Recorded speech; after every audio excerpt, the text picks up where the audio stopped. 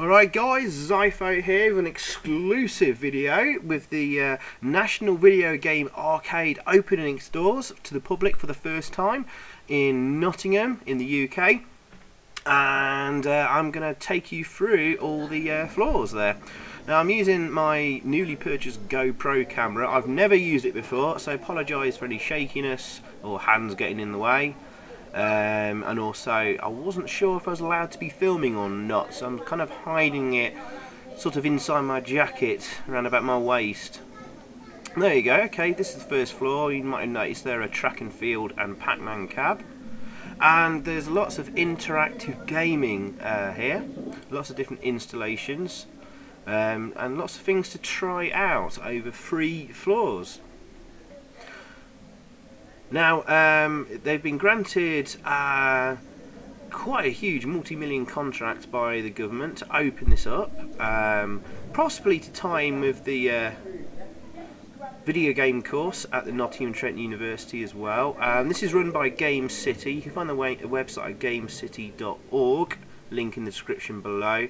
And there's lots of interesting things to try out there. There was, I'm not quite sure what that room was about.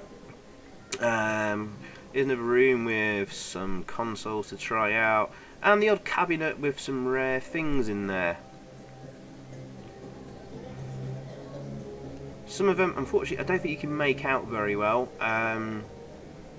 With a GoPro, you can't see what you're recording until you've done it. And probably need to zoom in there. This is a very, very cool thing. It's like elliptical kind of display. It was circular and elliptical. They've got Minecraft on the go there, and that looked really cool, but the camera isn't really picking it up very well. Anyway, we'll move on. That was pretty much the first floor there out of 3. There is a 4th floor which they haven't opened yet, and I think they've got a lot more to add into the installations and rooms and floors. It's a little bit bare at the moment, but it's only just opened. This was quite cool, a corridor with lots of monitors of lots of famous jumping arcade characters. The theme for the museum at the moment, I think it's best calling it a museum, is platforming and jumping games. The theme is jump. So we've got Jet Set Willy here set up on the ZX Spectrum. And most of the installations and things to try out involve jumping in some way, shape or form.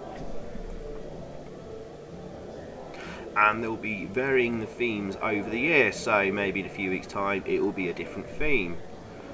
For example, here's another modern game about jumping, a lot of which I think students have programmed for this.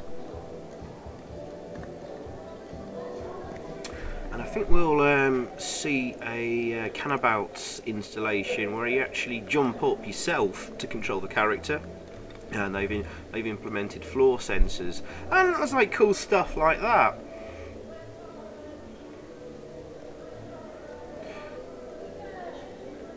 Yeah, plenty to try out. Now, oh yeah, there's the Cannabout installation coming up there.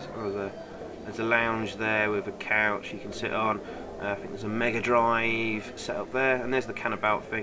What I didn't realise at the time was you hit that green button to start, and then you actually jump up and down on the mat where my feet is to control your character. Yes, but I didn't realise at the time. I didn't read the instructions. It's open during the day, I think Tuesday to Sunday, 10 or 11 in the morning till about 6 PM. It's about £8.50 to get in, which is quite expensive for an adult, and I think £6.50 per child. You can join as a member, and members get in then for £6.80. Ah, Donkey Kong.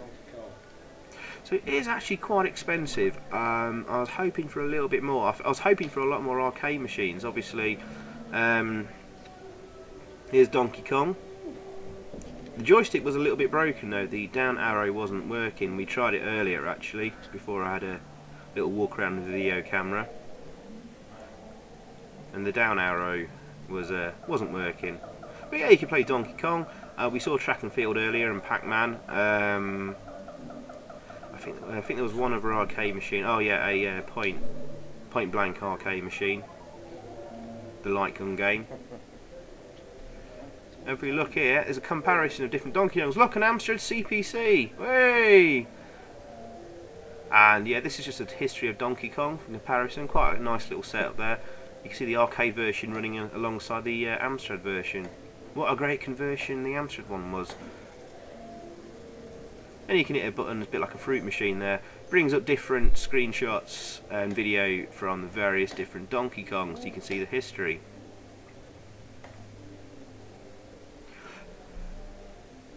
I think one thing I'd like to see more there is a lot more information put around the place. There's a lot of history to be learned, and there was very little provided. So that's a constructive criticism. You know, it is more of a museum than a arcade. They do call it an arcade, but oh look, there's a ping pong game where you can shoot Space Invaders with a ping pong. There's some gesture control games there. Tank Battalion. You got 2 joysticks there. We'll have a look at that briefly in a minute. Games you control by plugging in your wires into various fruit to control the game. And we're walking into now is a cinema they've got going. Obviously the GoPro isn't picking this up at all. You can just about see the screen. But obviously they're going to be using this for other things in the future. Okay, this was quite an interesting room. Obviously we've got Space Invaders cabinet there. Unfortunately it was broken.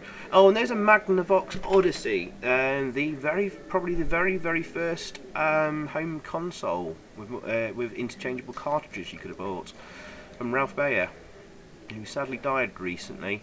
But yeah, unfortunately a sadly broken Space Invaders cab. And we've just got some basically museum pieces here. You may be able to see some of them from the camera. I wish I'd zoomed in a bit more.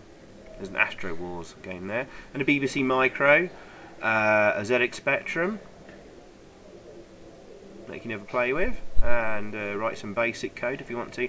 Just behind it there, in the glass case, is a ZX Spectrum donated by Matthew Smith, him of Manic Miner, etc. Okay, some other random, sort of very random museum pieces. There's a Python quickshot joystick there, a Defender board game, some pirate cassettes. There's a Master System in there, a NES, and there's a Game Boy. Actually, in the left there's a Commodore 64 shoot 'em up creator kit. Forget the name of it. So SNES there with a Super Scope. We've got a SNES playable there with Star Fox, and more stuff in here in the cabinet. Oh look, there's a Virtual Boy. I was hoping to try that, but unfortunately it's in the glass case. Quite random what they've got there, and a little bit sparse if I'm honest. Halo helmet there. Nintendo GameCube, and some other random curiosities. They really needed to give us some more information about it though. They've got very basic labels there. It would be nice to have a little bit more history about it. There's an Oculus Rift helmet there. I'd like to have tried, unfortunately not. And a Spectrum Vega prototype in the bottom right corner. You can see it there or not. They need to be giving a little bit more information there. And I think, guys, that's pretty much it at the moment for the arcade. I think they've. I'll show you a couple more of the arcade games I may have missed. But very good. It's very cool they've done this in Nottingham. It's well worth checking out. You can get a family ticket, 2 adults, 2 children, for about 20 quid from the website. A little bit expensive. I hope they start filling up with more stuff and people donate them things. I think it'll become a lot more worthwhile and a very interesting project.